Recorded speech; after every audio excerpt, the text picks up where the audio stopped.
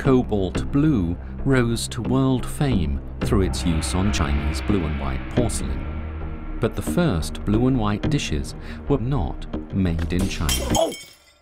The pigment on early medieval blue and white dishes seems to have come from mines in the village of Kamsar near Kashan in Iran.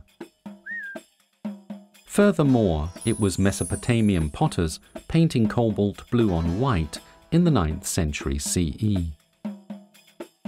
Were they bored of the pure white porcelain that merchants brought from China?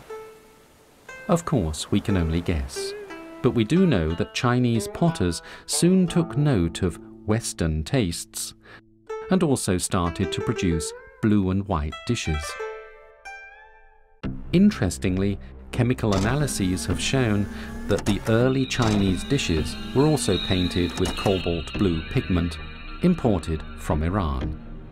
We can thus imagine a flourishing early culture of trade and mutual stimulation between craftsmen, merchants and consumers, east and west of the Indian Ocean.